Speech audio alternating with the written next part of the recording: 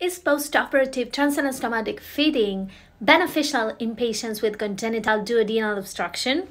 Hi, I'm Cecilia Gigena from Cincinnati Children's Hospital, and I think this is an article that you should know about.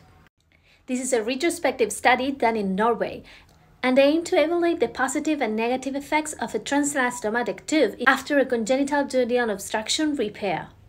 And what did they find? Between 2003 and 2020, they analyzed 100 patients. Of them, 37% received a transanastomotic feeding tube. And what they found is that these patients with a feeding tube had 2 days less of TPN, and they started oral feeding 1.5 days earlier. Also, they got fewer central venous catheter. So, it seems that transanastomotic feeding tubes are beneficial in patients with congenital duodenal obstruction. Stay tuned for more articles that you should know about.